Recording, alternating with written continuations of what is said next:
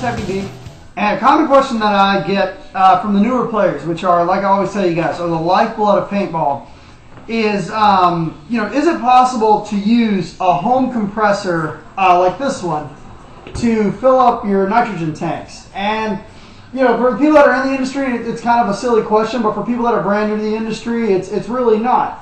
The question, to put it bluntly, is no. Unfortunately, you can't use one of these compressors to fill your nitrogen tank. Now, I have seen videos where people snowed in out in like North Dakota, bored out of their mind, went and got the fittings here to plug up their home air compressor. They hooked it up to their gun. They got 2 shots and they all celebrated.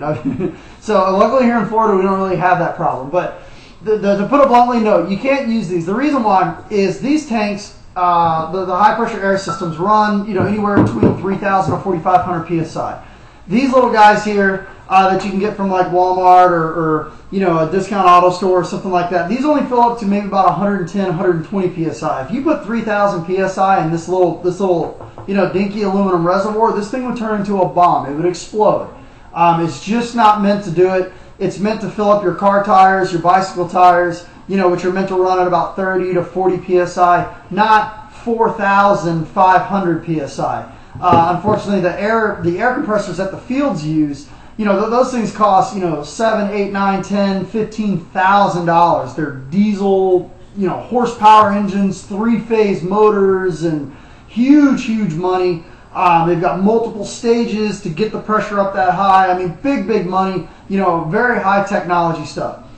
But to put it bluntly, no, you can't use that. A better investment, if you're looking to fill your tanks up at the house, is to get yourself a scuba tank. Okay. I think I bought this scuba tank for about, I probably bought this thing for about $150. I got the scuba tank for. I got a PMI air fill station for about, I think it was about $45, $50. I believe this is a PMI air fill station. And I can take this to the local scuba store, and I had to sign a waiver and explain to them this is for paintball. I don't use this for diving. And for about $4 to $5, they fill it up for me right there on the spot. It takes them about 2-3 minutes, and I can fill my tank up to 3,000 psi. Now, another question I get too is like, wait a second, Mike, how do I know if I'm using a scuba tank to fill my tank up? How do I know when to stop? Well, here's what happens. You got 3,000 psi in here. This tank is designed to go to 4,500. Okay, but let's say, for instance, this was a 3,000 psi tank. Well, what's going to happen is the pressure is just going to equalize between the two, okay? This is going to start at 3,000, drop to about 2,800. This is going to start at 0, go to 2,800, okay? And then the next time you fill, this one's going to drop to about 2,600, and then the tank's just going to fill up to 2,600. And that's about it. So do they make scuba tanks to go to 4,500 psi? I'm pretty sure they do, but they cost a fortune. And the best round to get it for bang for your buck is definitely going to be the standard scuba tank that only costs maybe about 140, 150 bucks. Costs you $4 or $5 to fill up. Now, how many fills can you get off of this? I usually get about a half a dozen. Can probably shoot maybe between 2 to 3, maybe 4 cases of paint on this. Every time you fill it, the pressure is going to drop. It's going to go from 3,000 to 28 to 26, 24, 21, 20, all the way down. And then the tank pretty much fills up to about 800 psi, which this one does. So this one's down right now to about 800 psi because I've filled it up probably 6 or 7 times.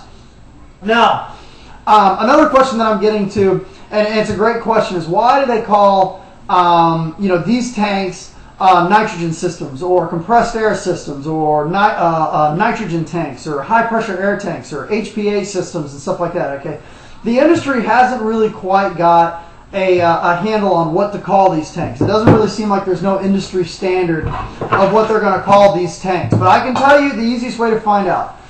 If you're shooting, there's CO2 tanks, and then there's these guys, okay, which encompass the nitrogen tank, the high pressure air, the compressed air, the high HPA systems, all of that stuff. The easiest way to tell what your tank is, whether it's a CO2 tank or a high pressure air system tank, is to take a look and see if it has a gauge on it. Okay, if it looks like this and it has a gauge on it, this is a nitrogen system. Now, why do they call it a nitrogen system or compressed air system? Okay, based on who you listen to, the air that we breathe, okay, that goes into your lungs is made up of about 75% nitrogen. Okay, it's about maybe 25 to 30% oxygen, and then the rest of the composure is a mix of argon, carbon dioxide, neon, helium, methane, all that stuff. But the majority of the air that we breathe is nitrogen. Now what they do is they take all this air and then they compress it down, okay, to 4,500 psi or 3,000 psi. So they take